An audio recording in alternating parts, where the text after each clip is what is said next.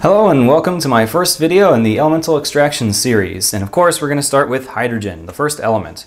Hydrogen is a gas at room temperature and it's invisible, so samples of it are not terribly exciting usually. So this is mine. It's in a glass vial and looks like there's nothing in there, and honestly there probably isn't anything in there anymore because it's only sealed by duct tape, so I bet you the hydrogen escaped by now. But it used to have hydrogen in there, and I should probably ampule it to keep it permanently. But maybe that's for another time. First of all, I want to talk about something that I'm probably not going to address in other videos, and that's isotopes. So isotopes are the same element, so it has the same number of protons, same number of electrons, but they have different numbers of neutrons, so they weigh slightly differently. Their chemical properties are identical, but they weigh just a tiny bit different. And for most elements, that doesn't matter so much. Like for uranium, the difference between 238 and 235 is minuscule because it's a tiny percentage of its mass. But for hydrogen, it's actually a pretty big percentage. Regular hydrogen is called protium. It's got one proton and one electron, and that's it. Then there's also deuterium, which has one proton and one neutron and one electron. And that actually weighs twice as much as regular hydrogen. Being that there's such a huge mass difference, it's actually relatively easy to separate the two. And there's videos on how to do that, making heavy water, which I would love to try at some point. It just takes a very, very long time. So it probably would take a while for me to get a video out on it. Anyways, there's protium, deuterium, and I actually have the third one, which is tritium. Tritium is actually radioactive, so it very slowly decays. And what this is a keychain that's got a very tiny amount of tritium gas inside of it. So you can see there's a little vial in the center there that looks a little green because it's got a coating of a phosphor that changes the radioactive emissions of the tritium into visible light. And so I hope you'll be able to see this, but I'll try to maybe cover this up and so you can maybe see it glowing in there. These things are sold to find your keys in the dark, basically. But what's cool about this is it's not like a regular glow-in-the-dark thing. You know, you don't have to expose this to light for it to glow. It just does. And it's going to continue glowing for probably about 25 years. And that's incredible considering how tiny of amount of actual tritium is in this thing. So that's enough about hydrogen as an element. Let's actually get on to do some chemistry.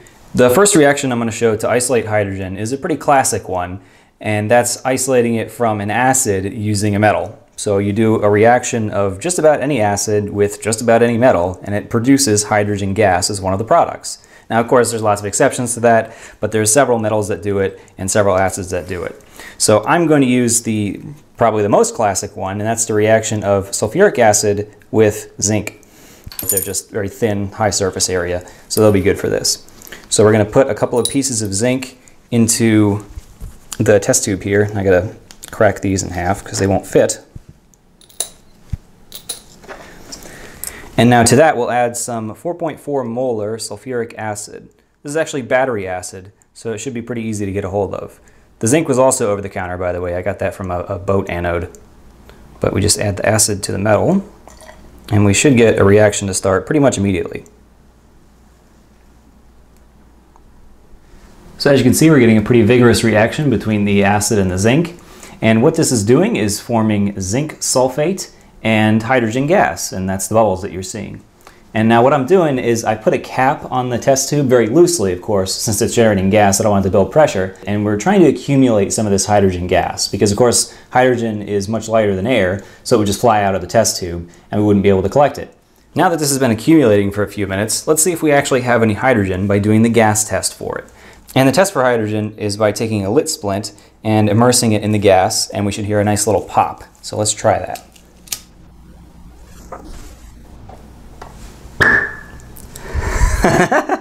These gas tests are probably one of my favorite things in chemistry, so let's try that again.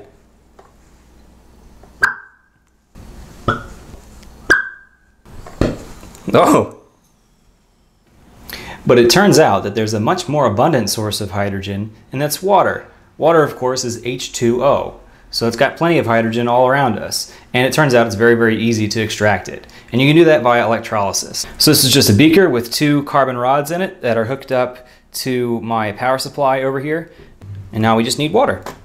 And that's going to be a jug of distilled water that I just bought from Walmart.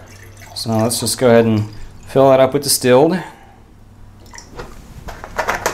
And theoretically, this electrolysis takes negative 1.23 volts to work. So let's see if that happens. So let's turn this on. And slowly raise the voltage, and we'll see at what point it starts to form bubbles. 1, 2, 3, 4 volts, 5, 6, 9 volts, so on. Almost 12 volts, and there's no reaction. Now, why do you think that would be? Well, that, of course, is because distilled water is non-conductive. There's no ions in there to conduct the electricity. So we need to add an electrolyte. And the choice of electrolyte is actually pretty important because both parts of the electrolyte have to have a lower standard electrode potential than hydrogen does for the cation and hydroxide for the anion. Otherwise, we'll be reducing the salt instead of our target of the water. And there's a number of things that'll suffice for that. I mean, you can use Epsom salt, magnesium sulfate, baking soda, which is sodium hydrogen carbonate. Regular table salt can be used with a caveat. If you use too much table salt, then it'll start electrolyzing that and you'll get chlorine instead. And you can also use strong acids or strong bases. And that's the one I'm going to use is a strong acid since we have it already. Go back to the old 4.4 molar sulfuric acid. And that's got the benefit of the cation being hydrogen, so that doesn't change anything. And sulfate is very hard to change in electrolysis, so that's not going to do anything either.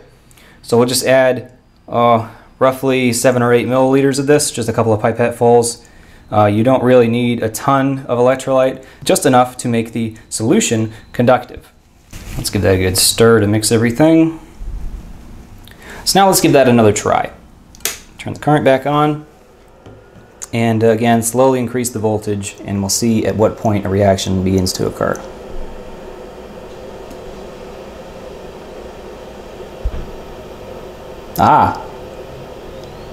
Could see some bubbles forming on the negative electrode.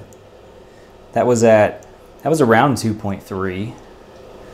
That's roughly double the theoretical standard voltage. But let's increase the voltage a little bit more, see if we can't get a higher speed to this reaction. Let's go to about 6 volts maybe.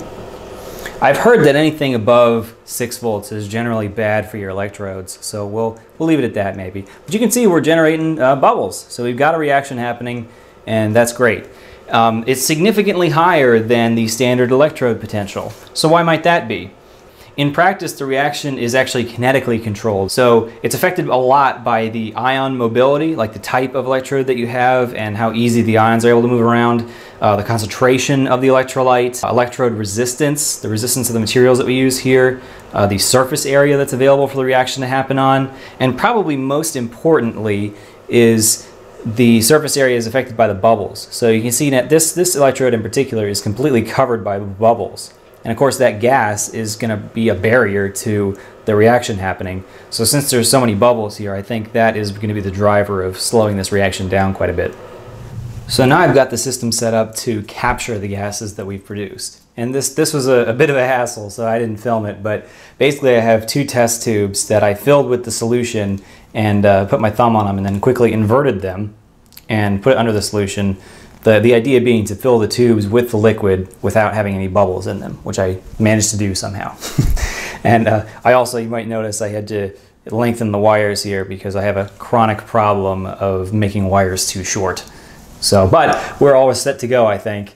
So I had hoped by putting the electrodes up inside the test tubes, I'd be able to, capture more gas. But clearly you can see that the reaction is only happening below the level of the test tubes. It's because the solution in the test tubes way up here isn't able to circulate as well. So the ions aren't able to travel all the way around. So they're going the path of least resistance, just going straight across. But I think this will be okay. So after just 10 minutes, the hydrogen test tube is already completely full of gas. You can see it's about to bubble out the bottom there. The oxygen test tube, however, is another example of why practice is a bit different than theory.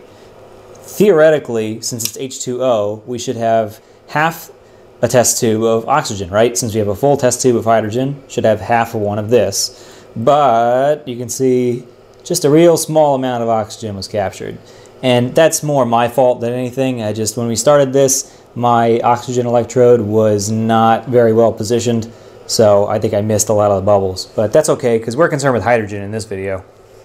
The big advantage of this method is that we know that the hydrogen is pure. Before, there was some, there's still air in the test tube when we were doing the zinc reaction, so there's probably a little bit of oxygen, a little bit of nitrogen, just other impurities around in there.